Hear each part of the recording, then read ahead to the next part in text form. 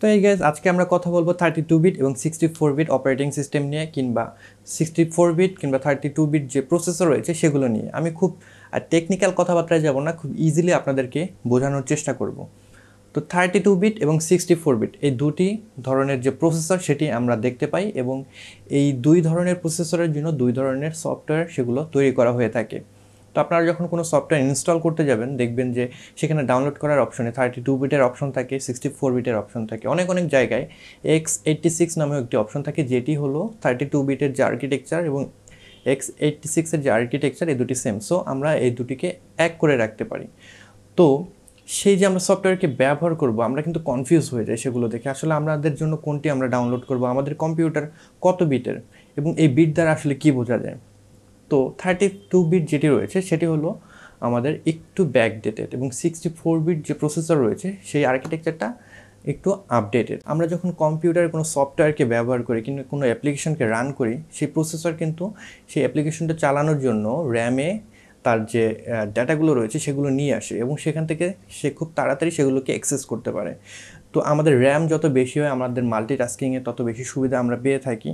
তো 32 বিটের যে লিমিটেশন সেটি হলো আপনার কম্পিউটারে 4 জিবির বেশি র্যাম যদি আপনি লাগান সেই প্রসেসর সেটিকে ইউটিলাইজ করতে পারবে না, শুধুমাত্র 4 জিবি পর্যন্ত র্যাম সে ব্যবহার করতে পারবে। তো এই 4 জিবি পর্যন্ত র্যাম কীভাবে সে ব্যবহার করতে হবে সেই ব্যাপারটা যদি আমরা একটু লক্ষ্য করি, কম্পিউটারের প্রত্যেকটি ডাটা কিন্তু বাইনারি নাম্বার দিয়ে ব্যবহার করা হয়ে থাকে, 0 এবং 1। তো 32 বিট যে আর্কিটেকচার রয়েছে সেই অনুযায়ী আমরা যদি 2^32 করি তাহলে যে নাম্বারটি পাবো সেটি হলো তত বাইট। সেই বাইটটিকে যদি আমরা কনভার্ট করে গিগাবাইটে নিয়ে আসি সেটি 4 গিগাবাইটের মতন যে নাম্বার সেটি চলে আসে। তার মানে আমাদের এই প্রসেসর 4 গিগাবাইটের মতন যে মেমোরি সে অ্যাক্সেস করতে পারবে। অপরদিকে 64 বিট যে আর্কিটেকচার রয়েছে আমাদের প্রসেসরে, সেটিকে আমরা যদি 2^64 করি সেটি হিউজ নাম্বার চলে আসবে।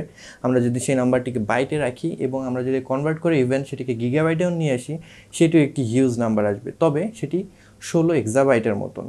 তো এই হিউজ নাম্বারের যে র্যাম সেটি কিন্তু ব্যবহার করার জন্য এখন পর্যন্ত আমাদের এনভায়রনমেন্ট তৈরি হয়নি, এমন কোনো মাদারবোর্ডও তৈরি হয়নি যেখানে এত পরিমাণ র্যাম একসাথে ব্যবহার করা যাবে। ইভেন এত বড় সাইজের যে র্যাম সেটিও কিন্তু এখন পর্যন্ত তৈরি হয়নি, তবে এটি কিন্তু অনেক দিন যাবৎ চলবে। 64 বিটের যে অপারেটিং সিস্টেম সেটি অনেক দিন যাবৎ আমরা ব্যবহার করতে পারবো, কিংবা 64 বিটের যে প্রসেসরগুলো রয়েছে, কারণ এখানে অনেক হিউজ পরিমাণে যে র্যাম রয়েছে সেটি এই প্রসেসর ব্যবহার করতে পারবে।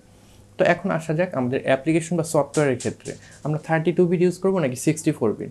যদি আপনার যে কম্পিউটার রয়েছে সেটির প্রসেসর 32 বিটের হয়ে থাকে সেক্ষেত্রে আপনাকে 32 বিটের অপারেটিং সিস্টেম ব্যবহার করতে হবে। 64 বিটের যে অপারেটিং সিস্টেম সেটি ব্যবহার করতে পারবেন না, কিংবা 64 বিটের যে সফটওয়্যারগুলো রয়েছে সেগুলোকে আপনি ব্যবহার করতে পারবেন না। তবে আপনার যদি 64 বিটের কম্পিউটার হয়ে থাকে, প্রসেসর হয়ে থাকে, তাহলে আপনি 64 বিটের যে অপারেটিং সিস্টেম ব্যবহার করা আপনার জন্য উত্তম। তাহলে আপনার কম্পিউটারটি ভালো কাজ করবে এবং সেখানে আপনি 4 জিবির বেশি র্যাম ব্যবহার করতে পারবেন। যেসব অ্যাপ্লিকেশন রয়েছে, ইভেন এখন অ্যাডোবির যে সফটওয়্যারগুলো রিলিজ হচ্ছে সেখানে তাদের রিকোয়ারমেন্ট থাকে 64 বিটের যে অপারেটিং সিস্টেম সেটি ব্যবহার করার। তবে আপনার যদি 64 বিটের অপারেটিং সিস্টেম থাকে সেখানে আপনি 64 বিটের যে সফটওয়্যারগুলো রয়েছে সেগুলো ছাড়াও 32 বিটের যে সফটওয়্যার সেগুলোকে ব্যবহার করতে পারবেন। যখন আপনি 32 বিটের কোনো সফটওয়্যার সেখানে ইনস্টল করবেন বা ব্যবহার করবেন, তখন সেখানে ভার্চুয়াল একটি ইমুলেটরের মাধ্যমে আপনার 32 বিটের যে অ্যাপ্লিকেশনগুলো রয়েছে সেগুলো রান করা হয়ে থাকে। সেখানে প্রসেসরকে আসলে বোঝানো হয়ে থাকে, এমন একটি এনভায়রনমেন্ট দেওয়া হয়ে থাকে যেখানে তাকে বোঝানো হয় এটি একটি 32 বিট এনভায়রনমেন্ট, সেভাবে তখন প্রসেসর বিহেভ করে। তবে আপনি যদি 32 বিটের অপারেটিং সিস্টেম বা প্রসেসর ব্যবহার করে থাকেন সেখানে আপনি কোনোভাবেই 64 বিটের অপারেটিং সিস্টেম কিংবা সফটওয়্যার ব্যবহার করতে পারবেন না। তো আশা করি আপনাদের 32 বিট এবং 64 বিটের যে কনফিউশন সেটি দূর হয়েছে। তো আপনি যখন 4 জিবির বেশি র্যাম ব্যবহার করতে চাইবেন কিংবা মেমোরি ব্যবহার করতে চাইবেন সেক্ষেত্রে আপনাকে 64 বিট ব্যবহার করতে হবে, এবং আপনি যদি কোনো ব্যাকডেটেড কম্পিউটার বা ল্যাপটপ হয়ে থাকে, আপনার যদি প্রসেসর 32 বিটের হয়ে থাকে সেক্ষেত্রে আপনি 32 বিটেই সন্তুষ্ট থাকতে হবে। এখানে আপনি 4 জিবির বেশি যদি র্যাম ব্যবহারও করেন সেখান থেকে কিন্তু আপনার প্রসেসর সেই র্যামটি ব্যবহার করতে পারবেন। তো এই ছিল আজকের ভিডিও, আশা করি আপনাদের ভালো লেগেছে। যদি ভালো লেগে থাকে তাহলে অবশ্যই লাইক করবেন, কমেন্ট বক্সে আপনাদের মতামত জানাবেন, এবং এই চ্যানেলে আপনি নতুন হয়ে থাকলে সাবস্ক্রাইব করে রাখবেন। I will catch you guys on the next one. Until then, good bye.